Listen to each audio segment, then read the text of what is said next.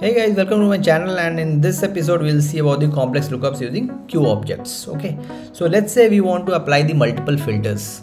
So in that case, for example, if we want products with inventory less than 10 and unit price less than 10, okay, so in that case how we will do it?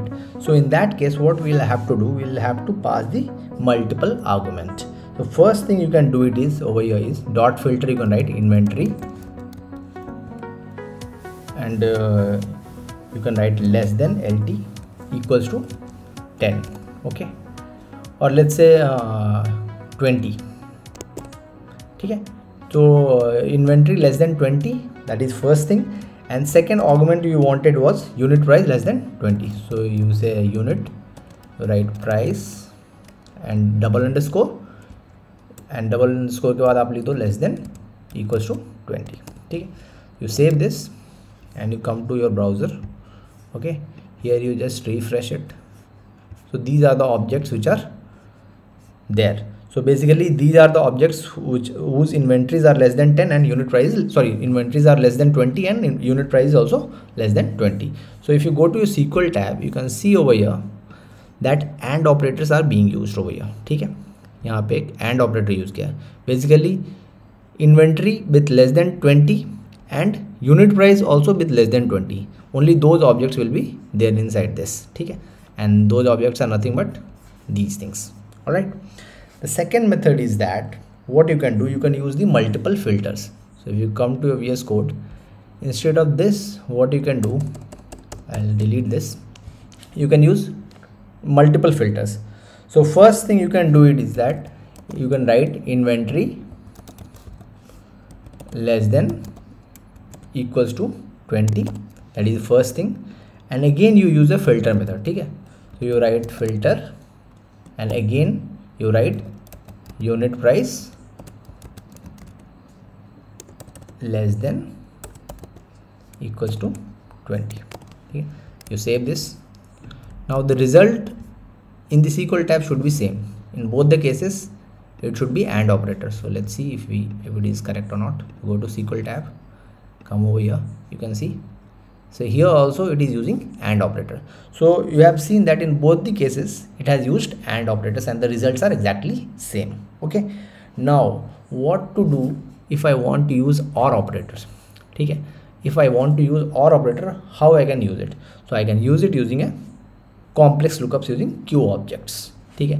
So in that case what I can do, I'll delete this, तो delete कर देता हूँ, okay. सबसे पहले आपको एक Q object import करना पड़ेगा, ठीक है. So you can write from Django .db .models import Q, ठीक है. Q stands for query objects, okay.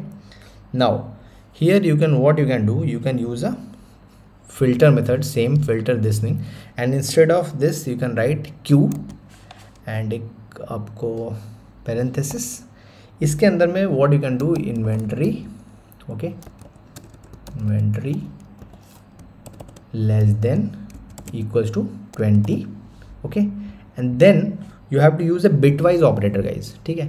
यहाँ पे आपको एक bitwise operator, in Mac it is just above the return key, okay. So you use this is a bitwise, this particular thing is a bitwise operator, ठीक है. Basically this will convert into an OR operator. You can write second Q and यहाँ पे आपको लिखना पड़ेगा unit price less than equals to 20, ठीक है. Now if you go to your browser, you just save it, go to your browser, refresh. Somewhere wrong we have done, I guess. Control, have to get to terminal.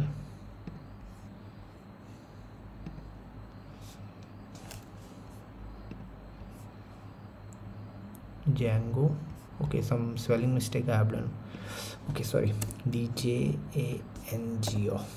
okay. Save it.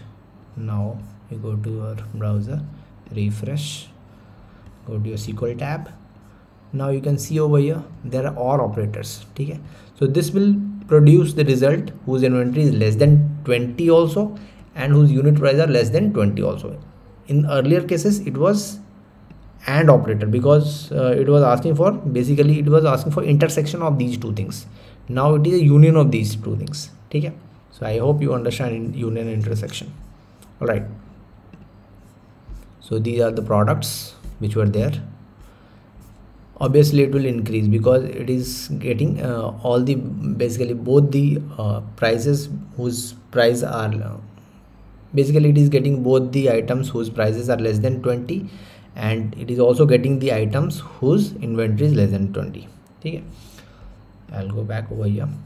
Similarly you can use the AND operator also. Okay, instead of this thing you can use AND operator, but when you use AND operator you don't have to use this Q objects. Just like earlier cases you can use it, and you have to remove this Q objects.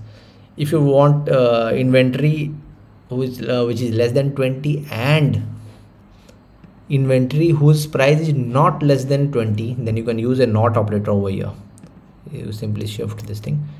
Now this will produce the result of this particular thing represents a NOT operator. Okay, so this was all about the complex lookups using Q object, guys.